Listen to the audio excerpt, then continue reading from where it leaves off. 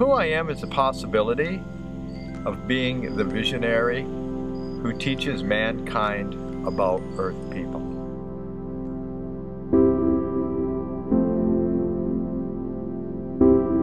And I've ended up with the name Earthman because I ended up in a Tibetan monastery in the Himalayas in the 60s when I was 21, and I had many visions of the Earth from a distance, and I couldn't see where borders were. So I acted on that and renounced my American citizenship legally at an embassy in India and all citizenships. So I'm a voluntarily stateless person, and I've lived this life for 45 years.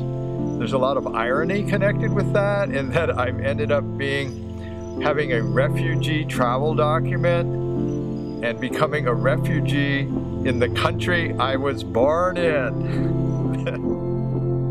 Speaking to all Earth people, 7.5 billion of my brothers and sisters, my hint, my spiritual hint, is stay beautiful. And when in doubt, stay crazy.